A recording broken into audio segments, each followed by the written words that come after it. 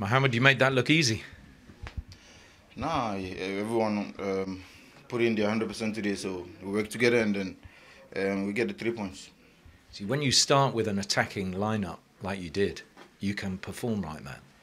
100%, you know. We're down, so we had to go more than 100% today, and you could see from everyone, from the back to the middle to the front, from the start of the game, we're right on top of them because, yeah, we knew what we had to do to get a win today, and you could see the attacking actions and a lot of goals today. So, yeah, happy to contribute with my skills to help the team.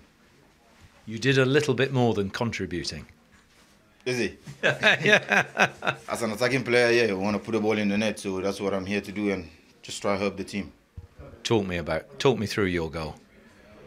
Do you realise how far back you picked that up?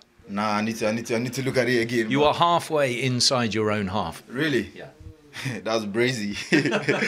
But yeah, just my things, you know, the magic.